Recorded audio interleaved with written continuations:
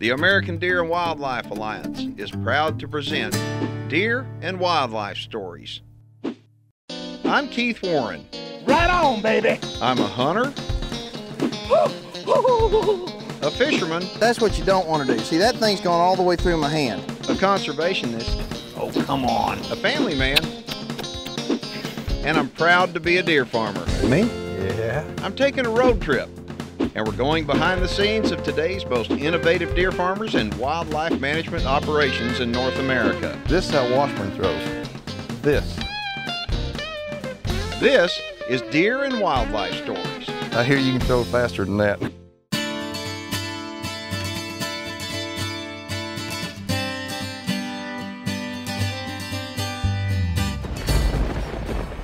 We're in northwestern Wisconsin, and this is a retired gentleman right here. This old geezer is a retired Major League ball player. His name is Jarrod Washburn. We're at Clam River Whitetails, and it's interesting. The story about Jarrod is he's like I said, a retired Major League player, but he's turned into a deer farmer. And this is a deer farmer. We're going to tell you his story today.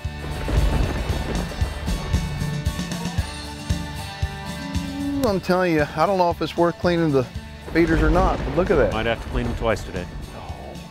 What a wonderful thing, cleaning feeders. And after every rain, it's important to clean out every feeder, and it can be a bit messy. Well, there's a lot of water.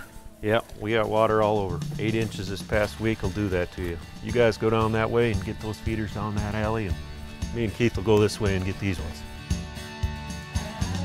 As we head to our first pen, Jarrod tells me about one lucky deer. What's the deal with this guy? This guy was born last year, and when he was born, all 4 of his legs were all curled up, and he had no use of any of them.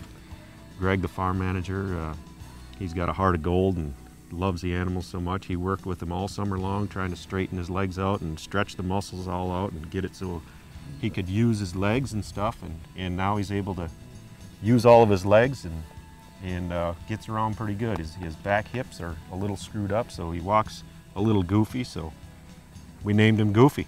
All right, well, Goofy is lucky because if he was born on the outside, he'd have been coyote bait. Right. I mean, coyotes would have eaten him. He'd have Eagles. been dinner.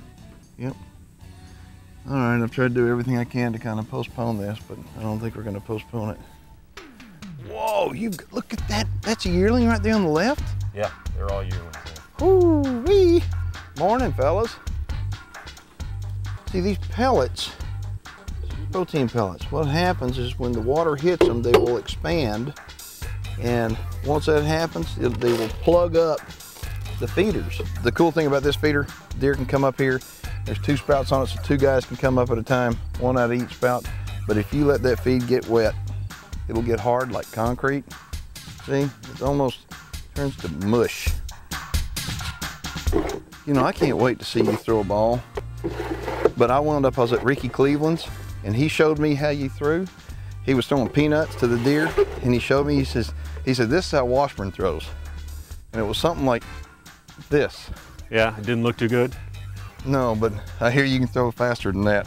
Yeah, I'm going out on a limb and saying I could probably throw a little better than Ricky. Yep. Oh my goodness, I need a scooper for this side. I should make you use your hands, but I'll let you have the scooper. Yeah. Wouldn't do that in a couple of days, I promise you.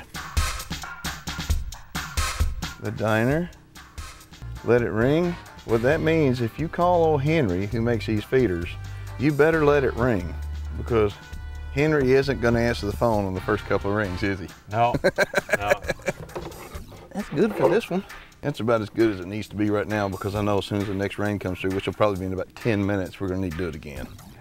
Looks like it might be good for 15. This is, to me, the best part of deer farming. Learning from deer. You could spend your rest of your life deer farming and you still won't know all there is to know. Okay, so let's tell everybody about your past. You grew up in Wisconsin, Yep. hunting and fishing, and you were an avid deer hunter. You loved hunting. That next to baseball, and to be honest, I might have liked hunting a little better than baseball. So what was it that got you in to deer farming? What was it, all the things that you could do after baseball, you decided deer farming?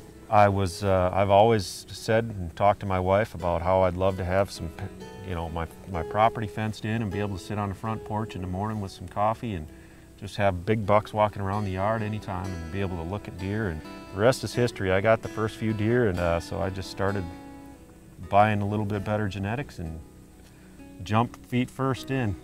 Isn't it? I mean, you're not disappointed that you did it, are you? Oh, I'm thankful every day that I made that decision. So for those people that don't know that they're deer hunters, avid deer hunters, and they think they know everything about deer and all that kind of stuff, what would you tell them about what these guys can teach you? I'll tell you this: nobody knows everything about deer.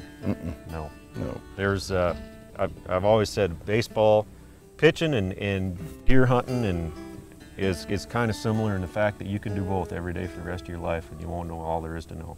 You got to constantly be learning, and just when you think you got the hitters figured out, they do something different and take you deep. And deer hunting is the same way, and deer farming is the same way. You never have it all figured out. You constantly have to be making adjustments and learning new tricks and trying to figure things out and do what's best for the animals and what's best for the deer. This is wonderful. Deer and Wildlife Stories is brought to you in part by the North American Deer Farmers Association, New Dart, the North American Deer Registry, DNA Solutions, and Clam River Whitetails.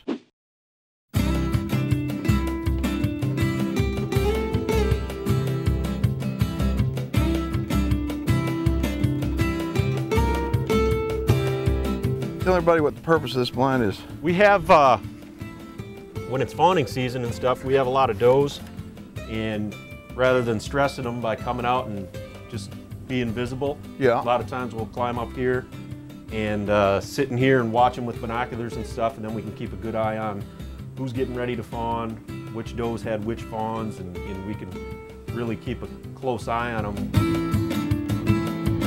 All right, so what is this? This is what we put our alfalfa in. Keep it up off the ground to keep it clean, and so they don't, a lot of times they like climbing around in it, and then it prevents waste and stuff, and then the roof and the three walls keep it protected from the weather, and again, cuts down on the waste. Okay, let me ask you this, why isn't there alfalfa in here now? Right now, it's just kind of a waste. You put it in there and they really won't touch it. With all this green stuff out here, it's they prefer that fresh green stuff. And although you're feeding pellets, you still feed, they still need roughage. So what's with the chain link in there? The chain link we put in all the alleyways where we run the animals into the handle facility, and we do it for their protection. When they're running, sometimes they get a little nervous, and if they're running where the high tensile fence is, these big holes, sometimes they'll catch a nose or something, and if they're running alongside of it, they'll catch an antler or a nose, and then they can break their neck. The chain link, they just slide right along it. So well, that's a good idea. They have no problems, and it cuts down on any injuries if they happen to get excited. Huh.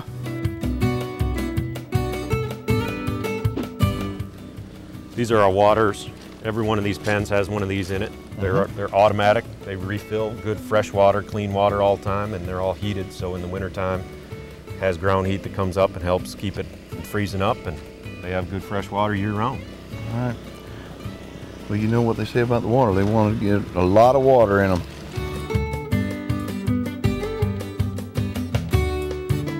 Look at this. That's amazing, the deer in the water like that. I love seeing that. They are loving that.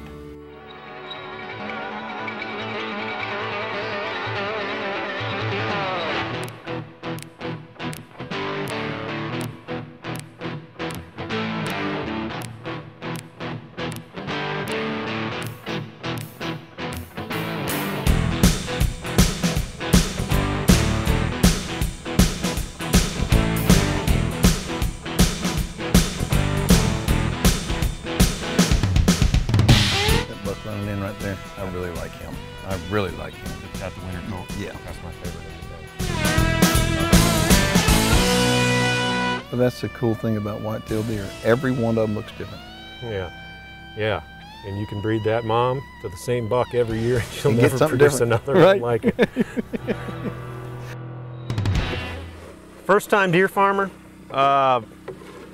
The most important thing I'd tell you, as far as words of advice, do your research on deciding what kind of farm you want to have. Do you want to have a farm that is on the breeder end of it, or do you want to produce shooters?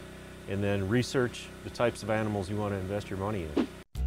Deer and Wildlife Stories is brought to you in part by Chaffee, Pasture in a Bag, Oilfield Camo, Record Rack Deer Feeds, and S&S Whitetail galore.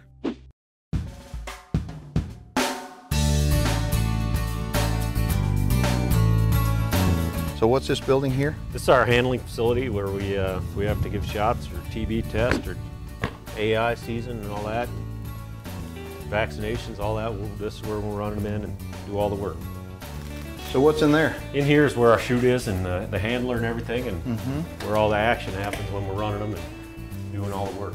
Oh, I have the exact same chute. I do not have a scale. Okay. But I have the exact same thing, the Papa. So what happens here, see, I don't have the scale, but they'll wind up coming in here and he can weigh every deer. And a deer farmer has to be able to be organized enough to where you have good records, because the records are everything, so you can refer back to it. So they're going to come in through there. There's a sliding door here. Yep. They're going to come in here, close it, weigh them, then this door gets opened, and this deer moves up and gets closed, and then that loads up again. Yep. And right here, you can look and see who you've got. You can tell who is on the table. Okay, I got yellow 34, and they make notes on it. Then all of a sudden, just send yellow 34 in here. And right here is where it all happens, in the chute. In there, drop the floor on them, and they're in there, can't move, and you can give them whatever you got to give them. Now on does, do you raise this up? We don't. I don't raise mine up either. Does scoot right underneath here and back to where they need to go. This is where they wind up going. Yep. Then we open this. All these doors open up and close off the hallways. We run them into there, and then you can close this off. So it's just like another tunnel system. It goes into there, and then we can run them left or right. Those pulley systems there, open doors that go out back outside, and then we put them back out in their pens. Well, I know that looking at a system like this, you would probably think it would intimidate you. To look at this, Jarrod's got a really good system. You don't have to have this to be a deer farmer. No, I mean, no. This is really nice. But you don't have to have it. No, you can do it on a much smaller scale, much simpler scale, and you know, with Ron and Mary Pierce helped me with the design of the building, and their two sons that came and built the building and helped us out designing it and putting it all together, and they did an incredible job. This system works great for us. Yeah, they're not even Amish.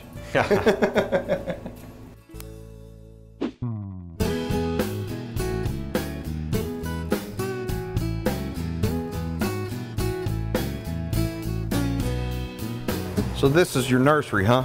Yep, this is where we start all the fawns at. It's called a fawn floor. And right after they're born, just leave them with the mother for a day or two, and then we pull them off and bring them in here, and this is where they spend the first few weeks of their lives. And then where do they go? Then from here, after they get big enough and start to look like they want to jump out of here, we move them over here to these, bring them in here. So how many will you put in here? Usually just 2. Sometimes we'll put in 3. Okay. And then how long do you leave them here? We'll leave them in here until they start to get a little bigger, and probably about a month and a half old. I got to show you a couple things that are pretty neat. Look at this sling right here. This sling is so you can put deer in, okay? And what they do, put the deer in there, and they can lower it down to where its legs hit the ground. And this runs up to the top to a track, and they can walk down there, turn around and walk back. You may think, why in the world do they want to do something like that? That's for rehabilitation. And then, but you've had some like Goofy out there. Like Goofy, yep. Born with just bad legs, and they'll go in here and once they're up here, they can adjust the height, then they can work on their legs and get them physical therapy.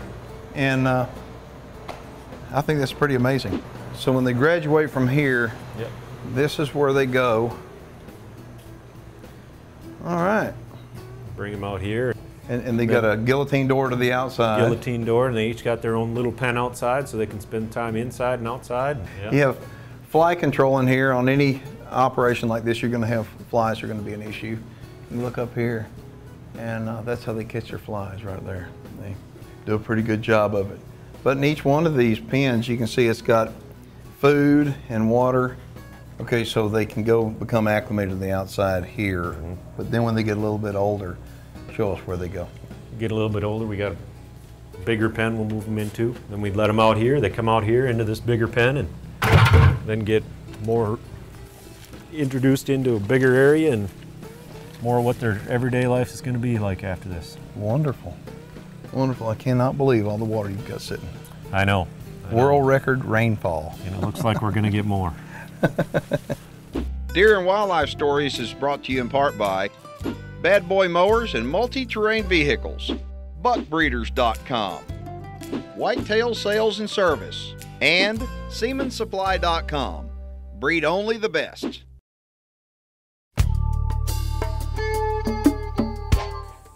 I played professional baseball for 15 years, almost 12 of those in the big leagues. I first got into the big leagues in 1998, and I was drafted in 1995 by the California Angels. Played for 10 years in the Angels organization, then I moved on to Seattle, and then finished my career in Detroit. That entire time, it was the greatest job in the world because I had the fall off, so I could go hunting all the time. As soon as the season was over, I got out of whatever big city I was in at the time and rushed home back here to northwest Wisconsin and got out in the woods as fast as I could.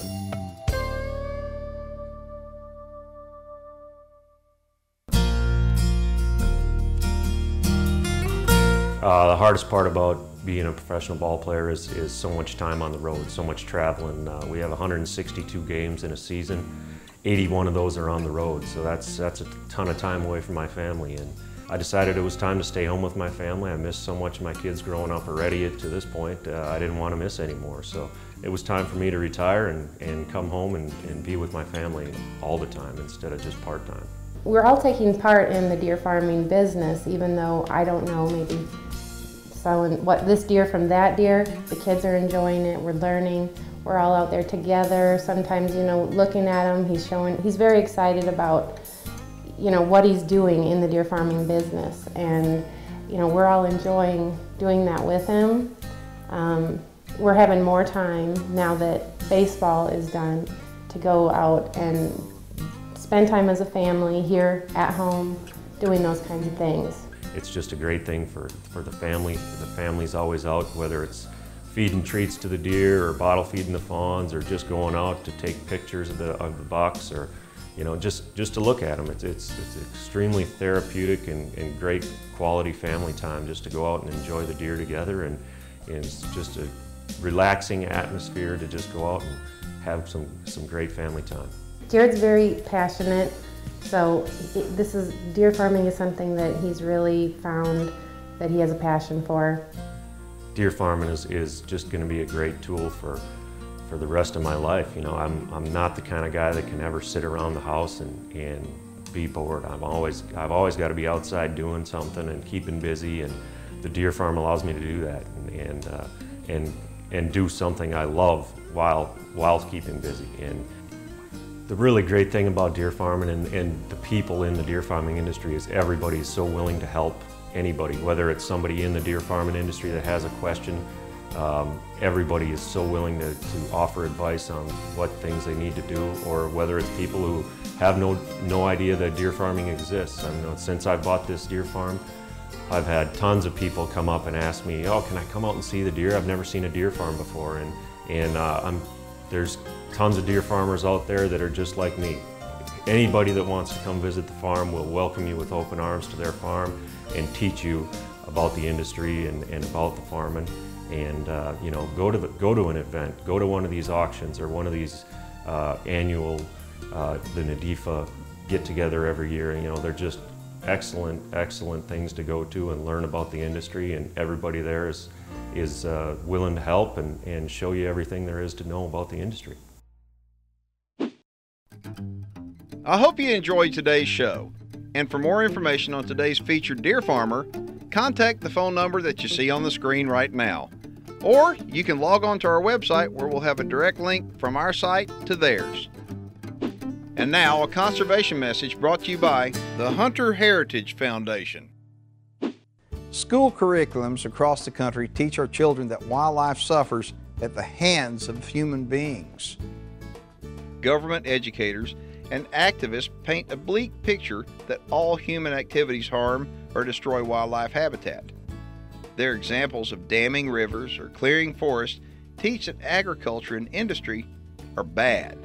Even the renowned educator World Book tells children that, quote, the future remains uncertain for the world's wildlife, and, quote, human activities kill off species with no hope for their replacement. When it comes to habitat, some of this is true. No question, land fragmentation and unbridled development are serious problems for habitat. But mankind, and sportsmen in particular, do a lot of good to preserve habitat and improve conditions for many species. These are lessons our children are not hearing. Deer farmers and ranchers across North America, for example, dedicate hundreds of thousands of acres to preserve wildlife habitat. These staunch conservationists could easily make more money selling their land to a developer, but they know natural habitat is more important than having another shopping mall. While some may criticize their fences, their unselfish devotion is at the heart of wildlife conservation efforts. Land stewardship and habitat management, initiated by sportsmen across this country, help to ensure animals not only survive in a specified area, they thrive for generations to come. That's a valuable lesson learned, and it's one our kids desperately need to hear.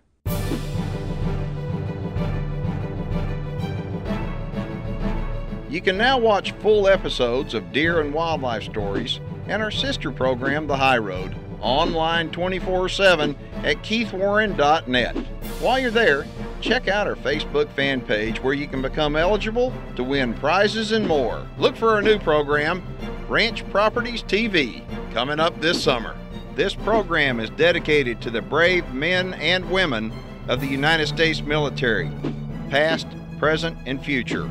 May God bless America.